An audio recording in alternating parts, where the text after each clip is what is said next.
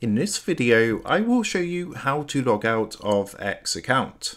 So let's jump straight into it. So here we are, as you can see on X. Now what you're going to want to do is come up and press onto your profile icon in the top left hand corner. From here, what you need to do is come down to the settings and support section and just press the down arrow and then press onto settings and privacy. And from this next screen, you want to press onto your account at the top of the screen. From here, go ahead and press onto account information at the top. And on this next screen, all you need to do is come down and you're going to see the red logout link here. So you just want to go ahead and press onto logout. What that's going to do is bring up this window. As you can see, it says logging out will remove all X data from this device. Just simply press log out to confirm. And as you can see, that's going to log you out of your X account.